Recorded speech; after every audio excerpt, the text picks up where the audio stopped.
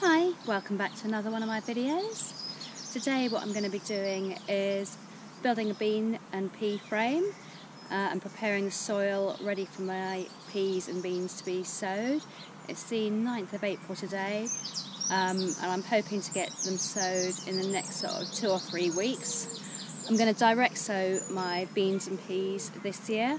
I have done sowing them at home in the past and then transplanting.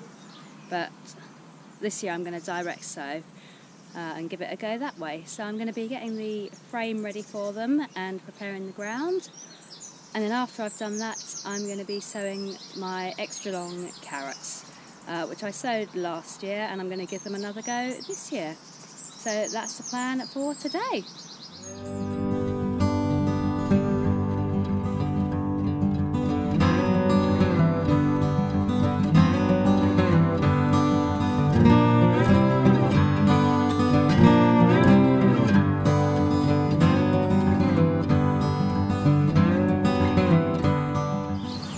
Right, this is the beds where I'm going to be sowing my peas and beans.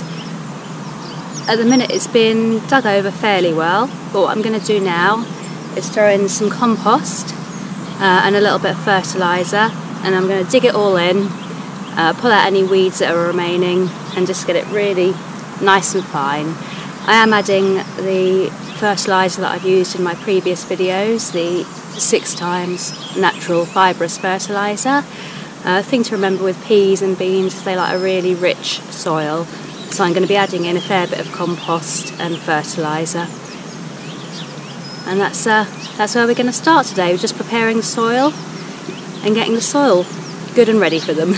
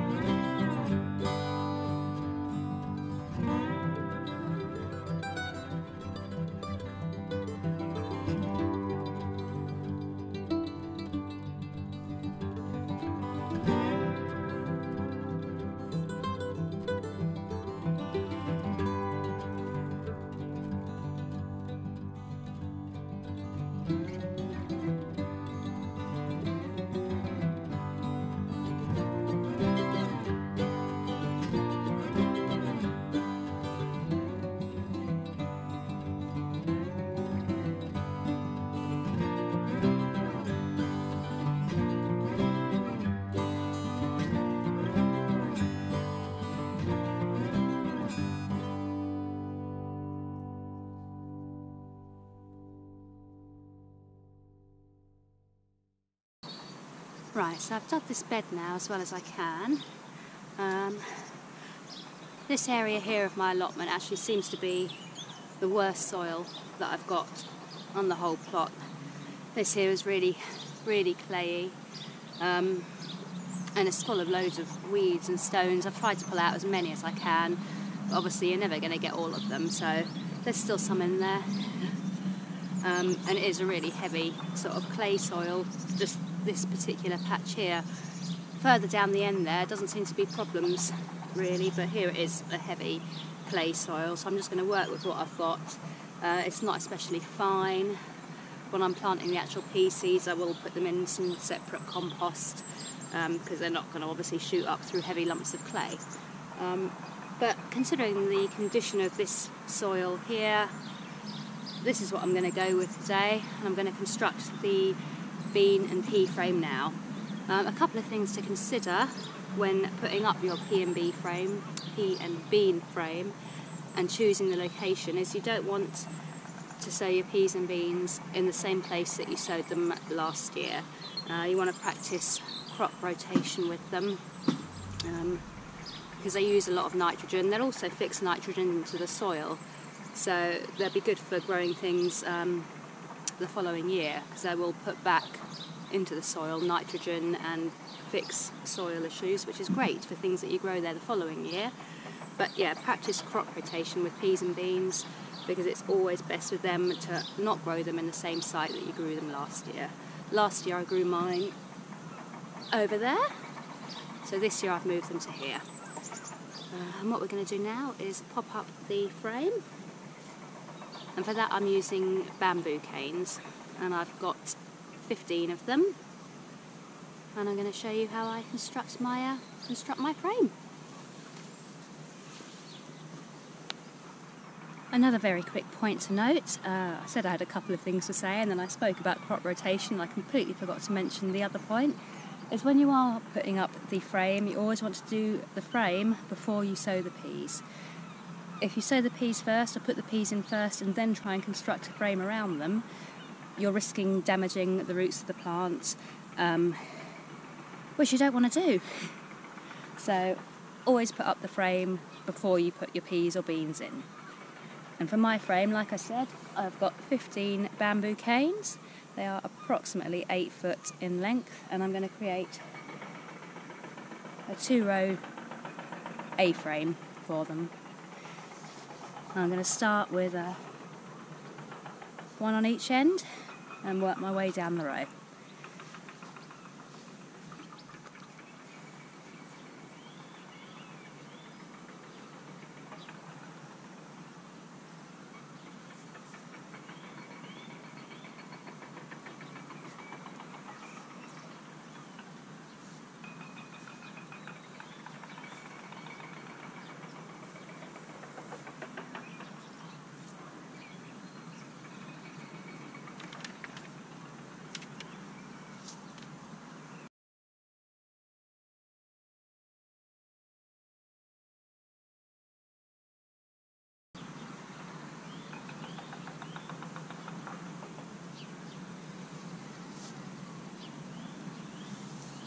I'm pushing them in fairly firmly. I say I've probably got about 10 inches of the cane below the surface of the soil, just so they're in there nicely and firmly. And I've got approximately, I'd say about 12 inches between the canes. And between the rows here, I've got approximately 2 foot.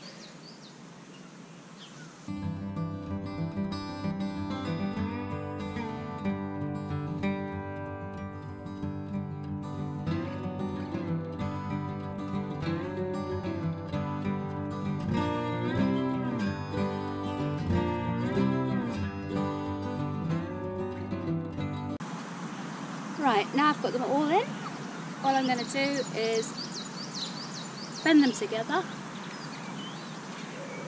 like so, and just tie them together with some twine.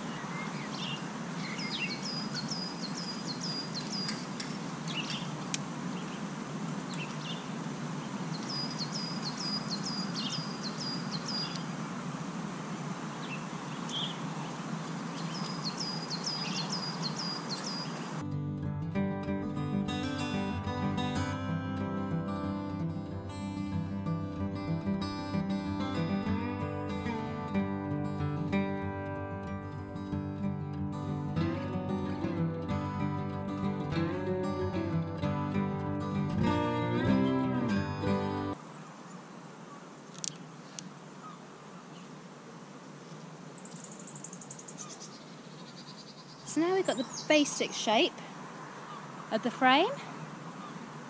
I've been treading on my soil a bit. I've been trying to avoid putting too much pressure on this foot because I don't want to compact that soil too much. But to lean in, I need to support myself, and I would use a plank of wood to spread my weight out, but I haven't got a plank of wood to put down at the minute, so I'm just trying to not press down too firmly with this foot, but we've got the basic shape here, but as you can see it's still really wobbly. So what we need to do to give it a bit more strength, a bit more rigidity, is to take the cane over there and we're going to pop it along the top of all of these. So we take the cane here, and all we're going to do is pop it across the top.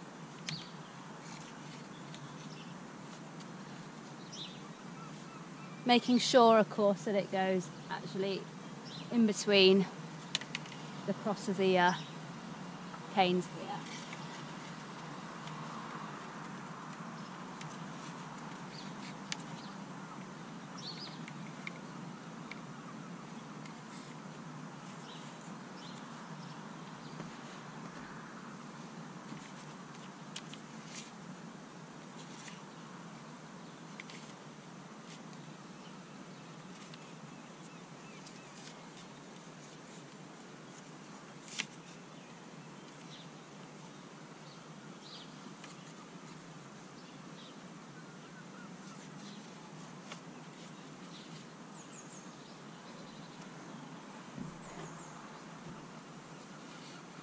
So that's in now, and I'm just going to tie it in as well, just to make it that little bit stronger.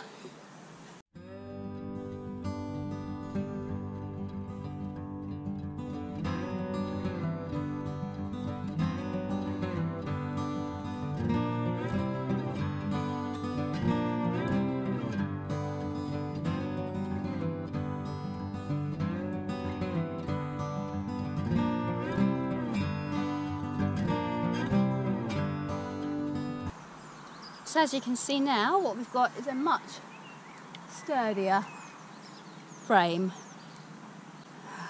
Much sturdier than just having each individual pair on their own.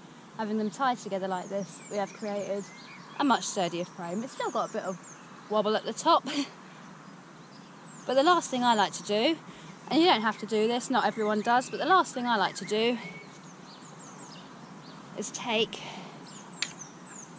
another cane for each side, and I'm going to pop this one there.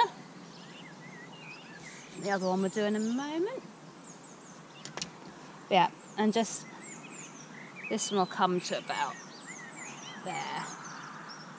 I'm just going to tie it in at each point just to create an even better structure and strength.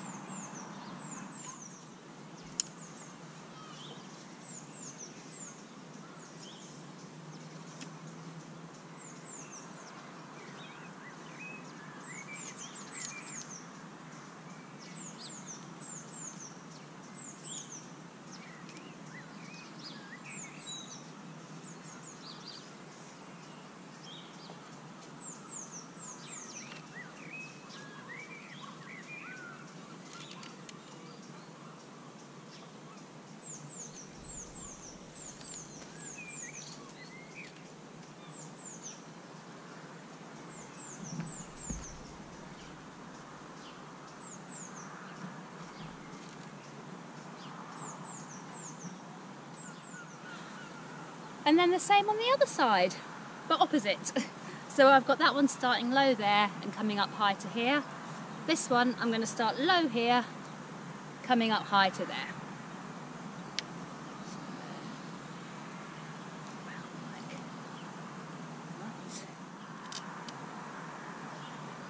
And I say this bit, this tying in of these extra canes, is not essential. I know a lot of people around here who just have the frame without the extra supports. I used to do the frame without the extra supports, and then somebody recommended to me to put in these extra lines here, and for me it's actually worked really well. It does make it that bit stronger, and yeah, I always do my supports like this now. So here we have one finished pea and bean frame. It's pretty sturdy now. I have trampled the earth. Like I say, there's no peas or anything growing in there now, which is why I say get the frame in first before you sow anything. So that's in now. In the next couple of weeks I will get the peas in and the beans. I'm going to go runner beans, and I've got some mange too, and I've got some peas, garden peas. The runner beans will be fine just working their way up around the poles. For the peas and the mange too, I may make an added support with some twine, some netting. I usually use the plastic netting, which I pick up in the pound store, but this year I don't want to use that because it doesn't look very nice, and I'm trying to reduce the amount of plastic I use on my plot anyway. So I'll probably use some twine and try and create some netting to give the peas and the mange too extra support. That is the bean frame. One job ticked off the list for today, and the next job is to do the carrots. I've got the extra long carrots that I want to sow, so I think we'll go and do them now. Get them in before it starts raining, because this weather isn't looking great. I don't know if you can see this, but I had to turn the camera on and try and capture it because I was very excited that I have tadpoles in my pond. I'm trying to use my hand to show you the stone where one of them is resting. I think you can just about see that. Got the camera right up close. Because as all of you know, I was hoping for frog spawn and tadpoles. And I've been having a little look in the pond, and there is one there, and there's a couple more, but they're more camouflaged because they're against the black liner. But that little guy is sitting there on the stone, and I've counted a few now. So I'm hoping that they will survive and they will make their new home in my pond. And that will make me one very happy lady. Right, now back to the carrots after that brief little interruption there. Right, as some of you that have watched my previous videos will know, every year I always like to try and grow a few vegetables that are slightly different, and by that I mean the ones for showing an exhibition. There's a local village show a few miles away from me that always has a village flower show each July, and I always like to grow a few things and enter a few things into their competitions just for fun, really. And one of the things I like to try and grow is carrots, both stump rooted and long ones. It's only my second year of doing this. Last year I entered some stump rooted ones and some long ones. The stump rooted ones I got a second prize with, and my long rooted ones, well, I got a first prize, which was brilliant, but I got first prize for the most misshapen, odd vegetable. So it didn't quite go to plan. I grew them in this tub here, so they've got the long space of the roots, and I can control the compost and make sure it's fine. What I did wrong last year is I transplanted my carrots. I started them off early to give them longer time to grow, because this variety take up to 4 months to grow. So I started them early and I transplanted them. And then reading up afterwards, what I realised is that carrots don't like transplanting, and it can cause them to fork. And with mine, it certainly caused them to fork. I didn't get long carrots, I got the most fantastically shaped carrots ever. But I still won a £5 in prize money, so I can't really complain. But this year I'd like to actually try and grow some proper long ones. This part of the video may end up being shorter than I had planned, purely because I think I'm running out of compost, and I know I'm running out of battery power on this camera. So if it suddenly ends, I apologise. The variety I'm growing for long carrots are long, new red, oh, I'm going to get this right, new long intermediate, which are the best carrots if you want to grow long carrots. And I'm going to be growing them in this bucket here.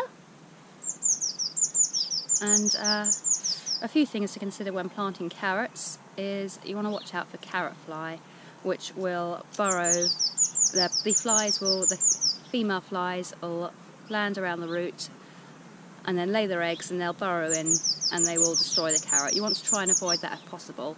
I've spoken about carrot fly in some of my previous videos, so I won't go into it in great detail today. What I will say is that with these ones, I'm not going to have to worry about carrot fly so much, because carrot fly are low flying and they can't fly above about 60 centimetres in height.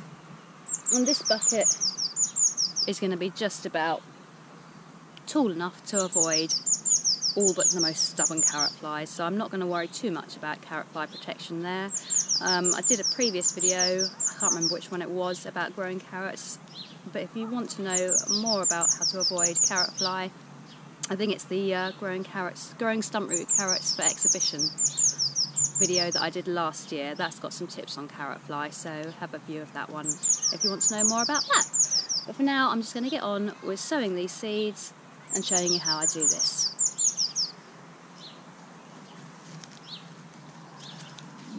Right, so this bin here is just filled with normal builder's sharp sand, completely right up to the top here. And what I'm going to do is use this piping here. I've got it from Wix or B&Q, one of the DIY stores. As you can see, I think it's about 2.5 inches across. And what I'm going to do with it is just use it to bore. Don't want you there. I'm just going to use it to bore out some holes where I want to grow my carrots.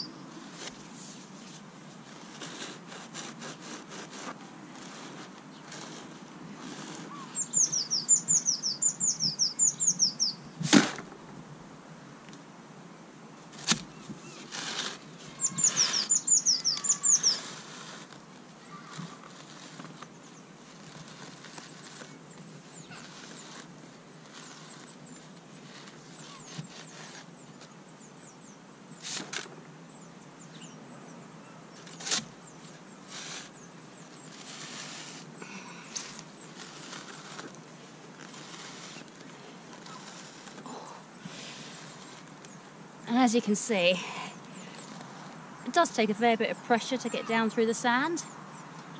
And I'm doing mine in stages, but the sand is behaving and it is coming up in the tube, which is good, because when it's really dry, sometimes it doesn't. And then I have to get my hands down and try and pull it all out.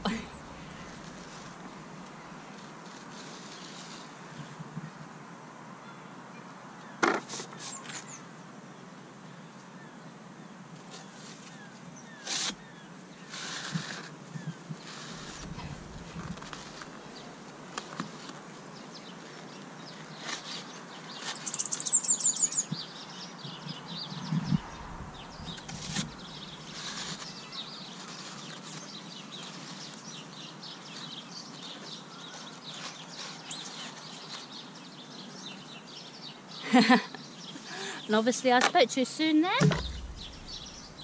because there's a little bit, probably only about that much left at the bottom. I'm going to get my hand in manually and get it out.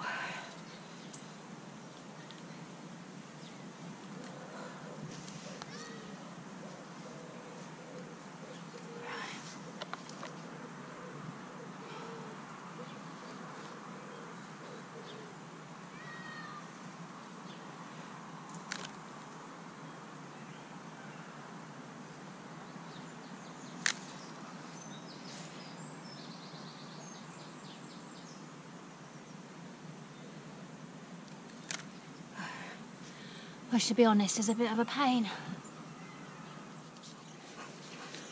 Right, so I'm pretty much down to the bottom there.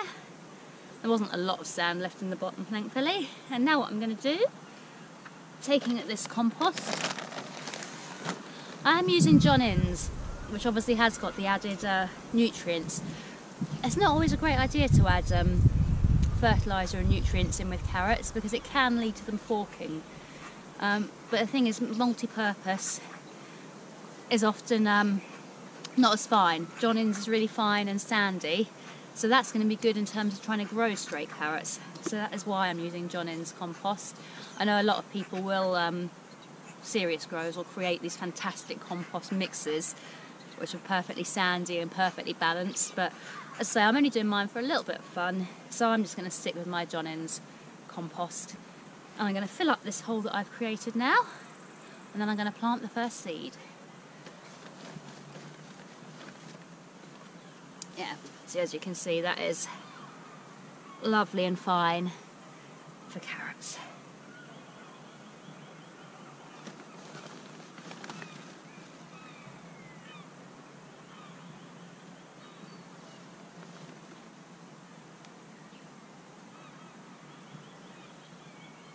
Obviously taking out any big bits, stones or anything that's going to cause the carrots to fork, so that can go on the compost heap.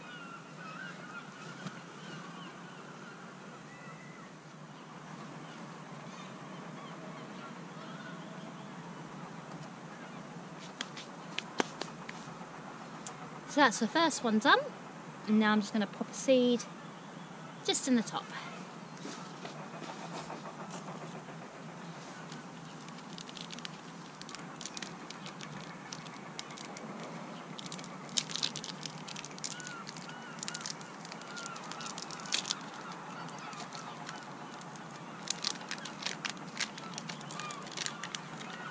Just going to make a little hole in the centre of that compost, not too deep, just going up to about the first joint there on my finger.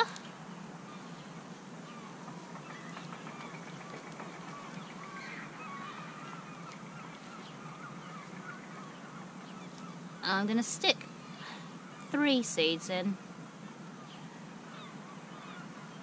like that. And if more than one comes up, I will thin them to the strongest seedling. So that's the first one planted. Now I'm going to do the rest of these. I'm hoping to fit probably about between 10 and 12 in this tub here. So that's the first one in. Let's get the rest done.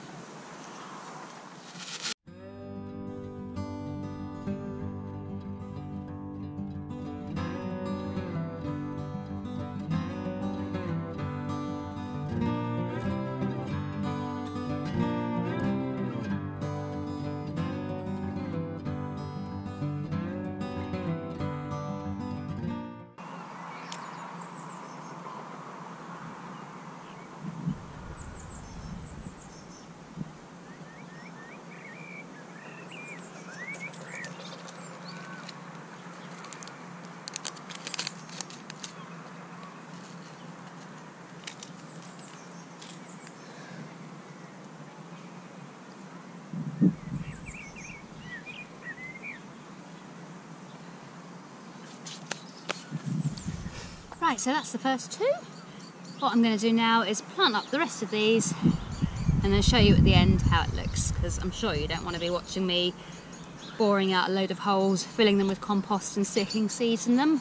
I've shown you a couple of times how I'm doing it, so I'm going to get the rest of this tub done now, assuming I've got enough compost. If not, I'll get as much of the tub done as I can. Right, so as you can see, I have finished doing this now.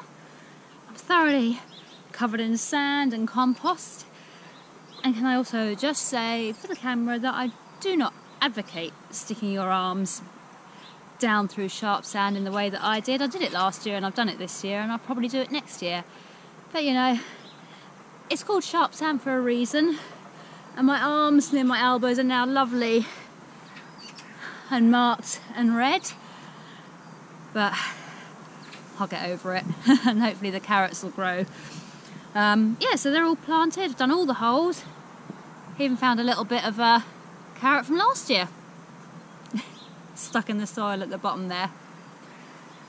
Yeah, seeds are planted, carrots are in. I'm not going to water them today because the compost is already pretty damp, and there is rain forecast for later on today. If it was dry and the compost was dry, I would water them, because it's important to keep carrots well watered throughout the season. And now I'm just going to cross my fingers and hope they start to grow and that they grow a little bit straighter than they did last year.